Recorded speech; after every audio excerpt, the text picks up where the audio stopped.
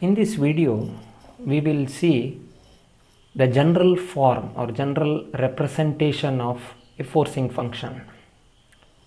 Forcing function, we will concentrate on four types of forcing functions. It can be a DC.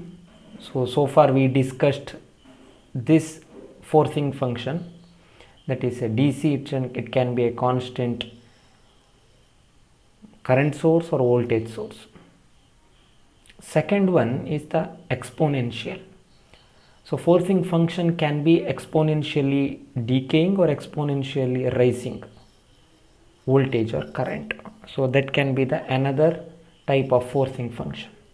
Third one, we can have a sinusoidal. So sinusoidal forcing function.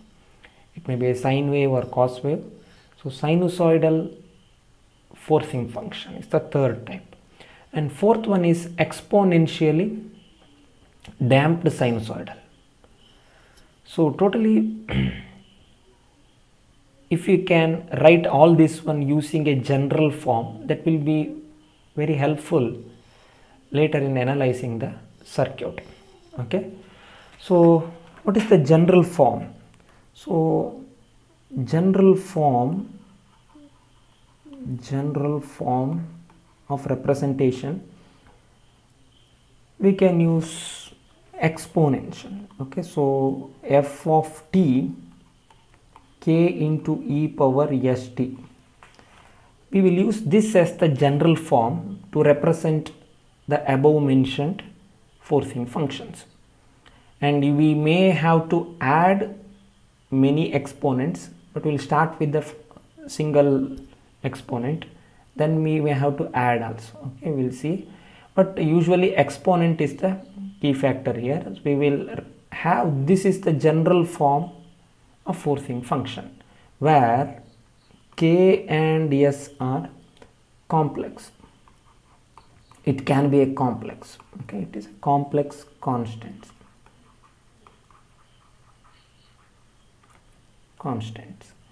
And s especially, we will represent it as a sigma plus j omega. So we will represent like this, sigma plus j omega. Okay, we will see that what is this sigma and omega, we will see in a moment.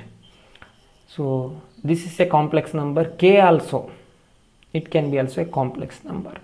Okay, so this is a general form. So first let us take the DC case. So DC case, what is the, how to represent a DC source? If we will consider a voltage, so V of t is equal to V naught. This is the common form of DC source, that is V of t equal to V naught. It can be 2 volt, 3 volt, some constant voltage. Okay, this is a DC form. Now how we can represent this one in this one? Okay, so that is, we can write like this, V of t, that is f of t, where V naught is nothing but our k and e power 0t, where k is V naught, it is a constant, and s is 0. So then we will have a DC forcing function. So DC forcing function is nothing but, we can represent it using an exponential, that is V naught e power 0t. So e power 0t will be 1 into V naught will be 1. So this is the DC case. Second one, we will take exponential case.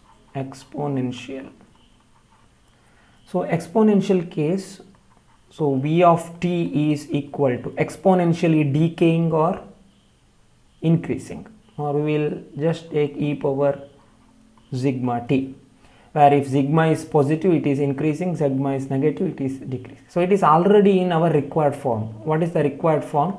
So f of t equal to k into e power st. So here what is k? K is V naught here, and s is sigma plus j into 0, that is nothing but sigma. Okay, So that is nothing but a second case, exponential. So how to represent an exponential in the general form? You just write as it is. This is v naught is nothing but k, sigma is nothing but s here.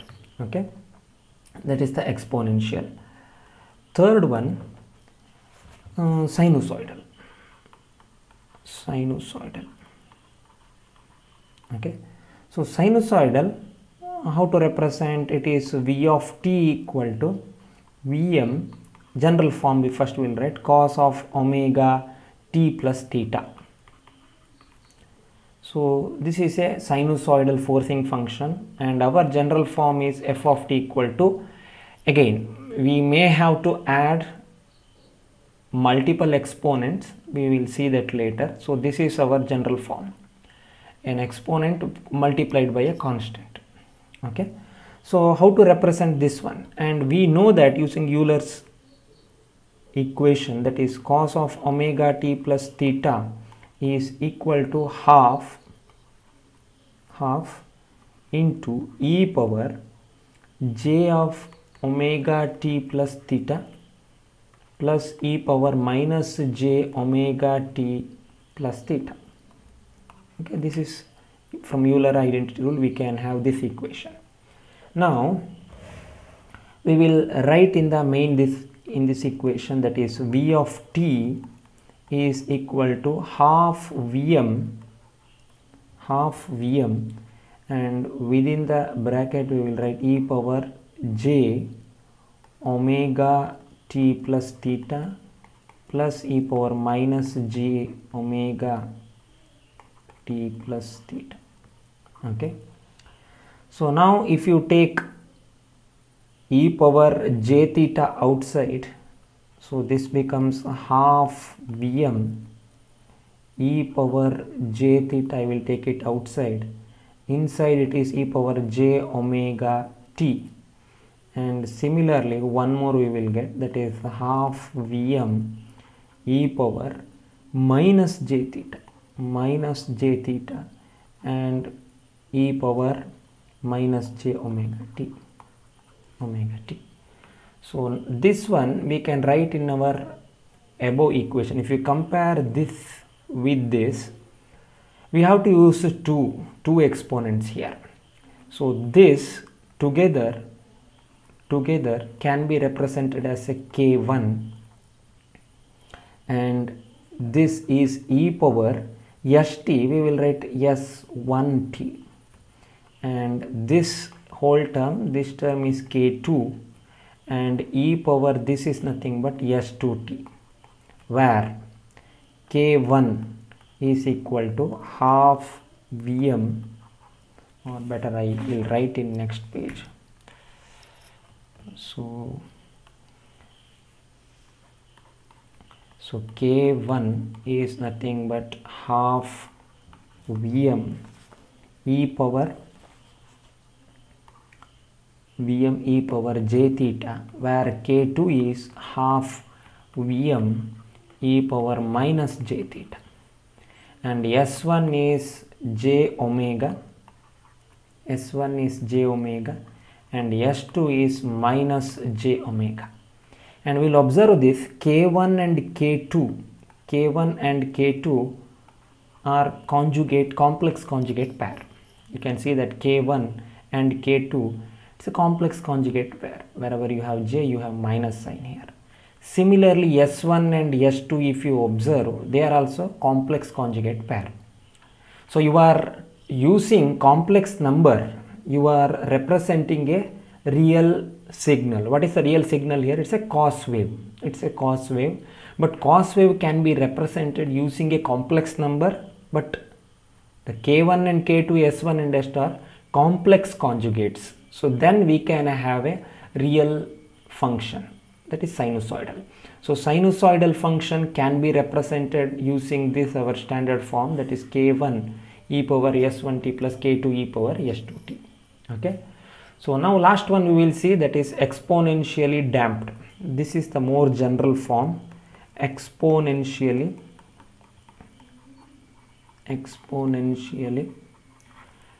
damped sinusoid. Okay, sinusoidal. So that we will write V of t is Vm e power sigma t into cos of omega t plus theta. Okay, this is the exponentially damped. Here damped means, again, exponentially, I can just tell exponentially varying. If sigma is a positive, then this signal will look like exponentially increasing sinusoid. So if you plot this one, so initially it will be small, then exponentially increasing sinusoid if it is positive. Negative if it is there, so initially it will be large, then it will finally it will be this will nothing but exponentially increasing or decaying. Okay, so this how we can represent using our standard form. So this we can, again, this one using Euler's identity rule, we can write Vm by 2 e power sigma t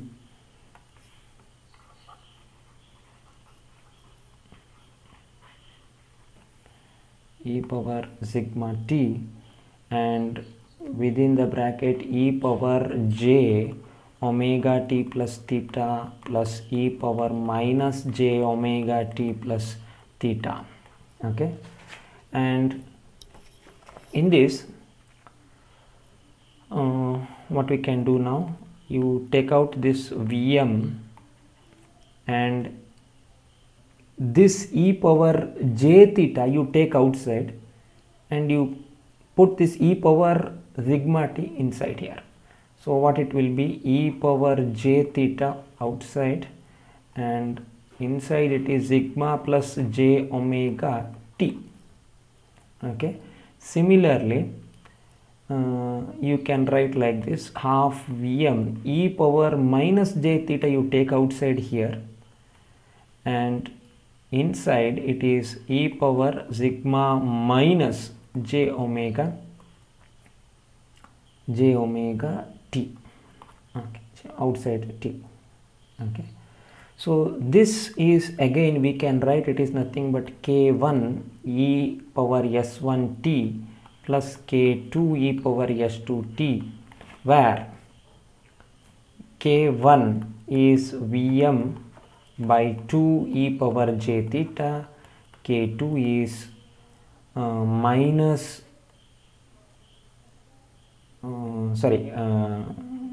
k2 is half Vm e power minus j theta.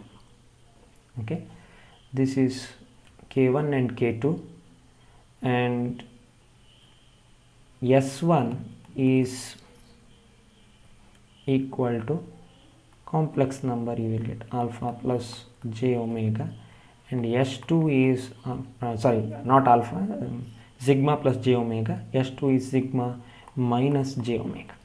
Now you can see that s1 and s2 are complex conjugates. Similarly this one k1 and k2, they are also complex conjugate.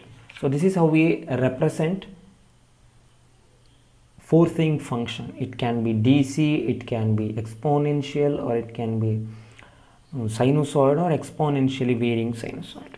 Okay, so this is helpful when we use Laplace transform.